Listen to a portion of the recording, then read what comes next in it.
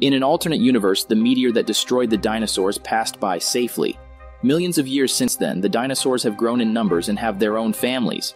One of them is Henry. He's a herbivore dinosaur who lives on a farm along with his loving wife. They spend their day looking after the cornfields, but today is special. Their eggs are going to hatch any moment.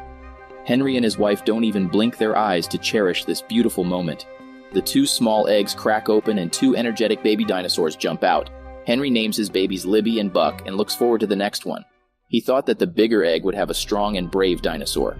Surprisingly, it has a tiny, naive baby who's too afraid to step out.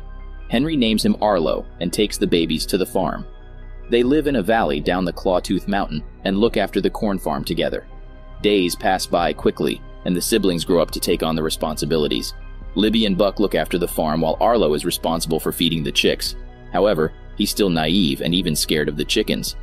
Henry has built a tower silo to gather food for the winter. He made it stronger than before so other animals can't steal the corn. He and his wife mark the silo, but the kids want to do it too. Henry explains that one must earn the mark by doing something big. From the next day, the siblings work harder to achieve the honor. Libby and Buck succeed and mark the silo while Arlo can't complete the simplest task. His siblings make fun of him and call him a coward, but Arlo doesn't want to give up. Later that night, Henry wakes up Arlo and takes him to watch the fireflies. He wants his son to realize that sometimes you must get through your fear to see the beauty on the other side. Henry also got a new job for Arlo. The corn has been stolen and they must catch the thief. This crucial task is given to Arlo, and if he completes it successfully, he'll earn the mark. Arlo holds a big stick in his mouth and guards the silo. He doesn't let anything surpass him. Suddenly, he hears something getting caught in the trap. It looks like a wild creature. Arlo just needs to kill it with the stick, but his heart is so soft for that. Arlo breaks the rope and frees the little creature. It's a human child, but way too wild. He proceeds to Arlo, and the poor dinosaur starts to scream. His father comes over and scolds him for failing again. Henry gets really angry and wants Arlo to complete his job right now. He takes his son outside the farm and climbs up the mountains. The weather is changing and a huge storm is on the way. Arlo tries to stop his father, but Henry doesn't listen. The rain has made the mountains slippery and Arlo hurts himself. Henry realizes that he has gotten too hard on his little child. They start going back, but the water level is rising. The flood can hit at any moment. Henry pushes Arlo forward but falls down into the river himself. He's never seen again, and his family declares him dead. The poor mother can't finish the harvest by herself and gives up.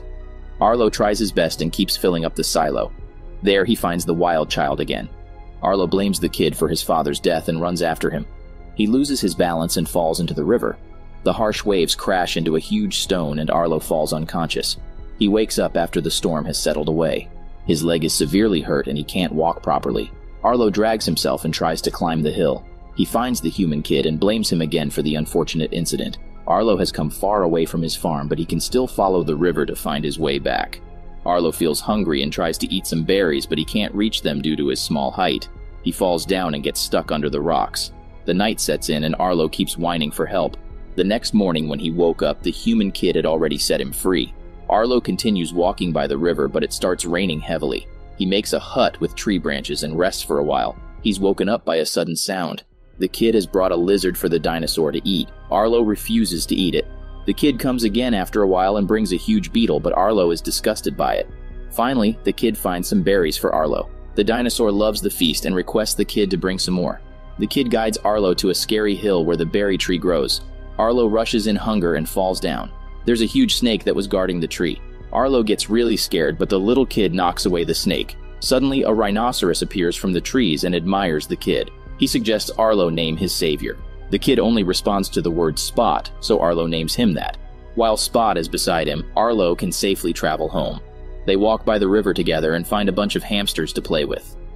Afterward, they find something to eat but accidentally bite into rotten apples, which causes them to doze off. When the night comes, Arlo introduces fireflies to Spot and they play heartily. However, it reminds Arlo of his family. He uses sticks to explain to Spot what a family is. Spot also uses sticks to show his own family. Then he buries two of them as his parents have died. Arlo does the same because he lost his father too. Spot comforts him and teaches him to take out his pain by howling. The next morning, the journey continues. Suddenly the wind gets harsh and a storm is coming their way. It reminds Arlo of his father's death and he runs in the opposite direction. He hits a bunch of trees and hides in a corner. After the storm ends, Spot comes looking for him. Arlo gets up. and notices a bunch of pterosaurs flying over his head. They seem friendly and promise to guide Arlo toward the Clawtooth Mountains. But first, they need to rescue the animals who suffered from the storm.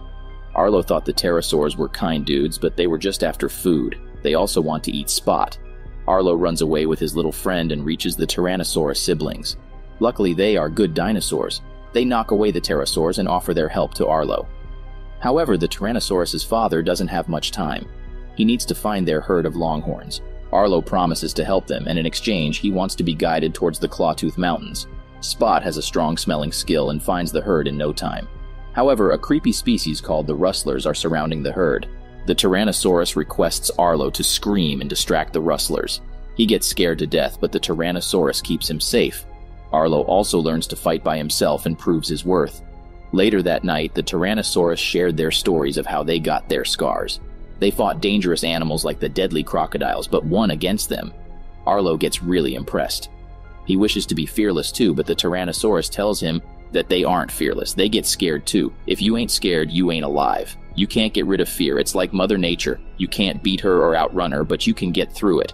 You can find out what you're made of. Arlo understands every word and feels more worthy than ever. The next morning, he also helps in guiding the herd. Arlo feels really proud of himself and loves this power of independence. Finally, he sees the Clawtooth Mountains and says goodbye to the Tyrannosaurus. He runs beside the river with Spot. They are just a few miles away from home. They walk through the clouds and can see the mountains clearly. Suddenly, they hear someone howling like Spot. It could be another human. Spot wants to get a closer look, but Arlo doesn't want to leave him. He drags back Spot and tells him that they should go to his farm. Arlo also offers to share his food and bed with Spot. They haven't reached home yet, and the sky is getting dark again. It starts to rain heavily. Moreover, Arlo can see the pterosaur's wings tearing the clouds. They have come back for Spot and succeeded in taking him away. Arlo tries to resist, but he falls down the cliff and gets stuck in the trees. He tries to break free, but a stone hits his head and he falls unconscious. When he opens his eyes, Arlo finds his dad helping him out. He gets really happy and cuddles with his beloved father. But he must help Spot. Arlo tries to stop his dad, but he doesn't seem to listen. Then Arlo notices that his dad doesn't have any footprints. He's just an illusion. Arlo's eyes fill with tears and he admits that he's afraid, but he must save Spot. The kid always helped him and now it's Arlo's turn. His father smiles at him as he always knew that his naive son is actually a lot more than he looks. Arlo wakes up from the dream and breaks out of the branches. The thunderstorms are striking everywhere, and Arlo is scared, but he doesn't give up. He's ready to face his fears and save his friend. Arlo keeps howling to signal Spot, and he finally gets a reply. Arlo follows the sound and reaches where Spot is. He's hiding in a tree and the pterosaurs are trying to bite him. Arlo attacks them and knocks off a few into the river, while the other pterosaurs try to carry him away. Arlo hits a tree with his tail that falls on the pterosaurs. Afterward, he screams out his lungs. The last pterosaur gets distracted and Spot takes it as a chance to bite off his wings. The enemies are gone, but the flood is coming their way. Arlo jumps into the river and finds Spot. He hugs the little kid before falling off the waterfall. Arlo drags him to the shore, but Spot isn't showing any signs of life. Arlo gets heartbroken. He can't lose another dear one. Fortunately, Spot opens up his life. He's still alive.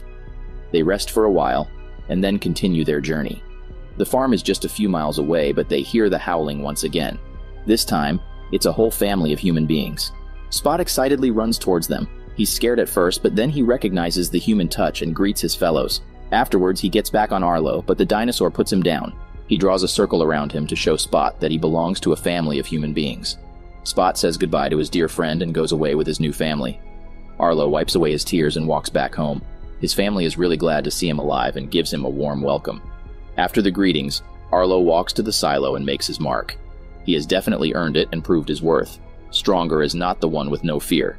He's the one who has the courage to face his fears and overcome them. Learn to embrace what you are scared of and unlock your hidden abilities. Ignoring fear means ignoring yourself because it's a part of who you are.